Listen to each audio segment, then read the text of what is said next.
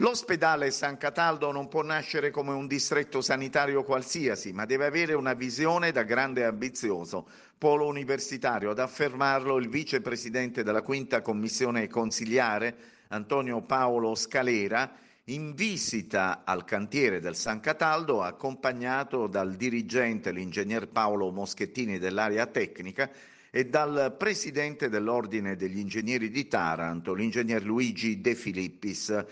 Antonio Paolo Scalera ha dichiarato: mi sono riservato di illustrare tutte le criticità e le anomalie riscontrate durante il lungo e interessante sopralluogo in una prossima conferenza stampa che terrò a Bari. Il San Cataldo, ha concluso Scalera, può e deve diventare un grande punto di riferimento per tutta la sanità, non solo di Terra Ionica, ma dell'intero Mezzogiorno, ma va riempito di eccellenze. Dal loro canto il consigliere regionale Massimiliano Di Cuia e l'onorevole Vito De Palma, massimi dirigenti del partito di Forza Italia, hanno visitato, assieme a una delegazione di amministratori del versante occidentale della provincia di Taranto, una visita ispettiva nel presidio ospedaliero occidentale di Castellaneta.